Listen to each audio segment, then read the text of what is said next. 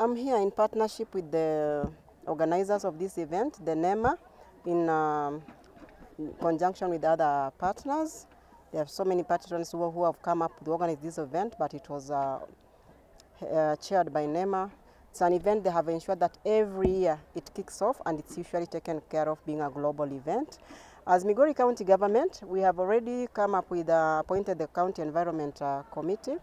This is a committee that comprises all the stakeholders. It will be gazetted this month.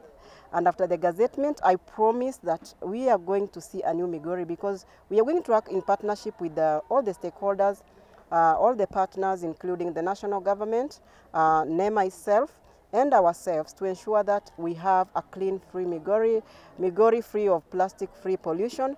And on my part, as a legislator, we'll ensure that there's a policy that binds this together, which will be passed by our own county assembly, to empower the county environment committees and all the partners, and through our reinforcement. We have a big force that we are even recruiting, the reinforcement team, and the reinforcement team will have to work hand in hand with all the partners to ensure that Migori is cleaner, Migori is not polluted, and that we are up to the task when it comes to environmental issues, not only in plastic, because we cannot talk of plastic without talking about soil, without talking about water resources, all the natural resources, and the air as well.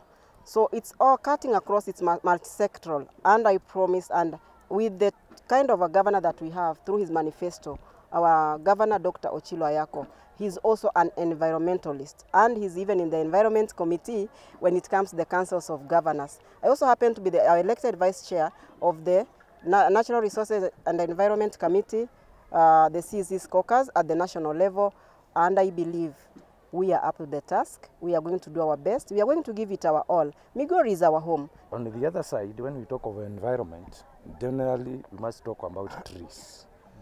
And you know, the president has said that by 2032, we should have tree cover of 32%.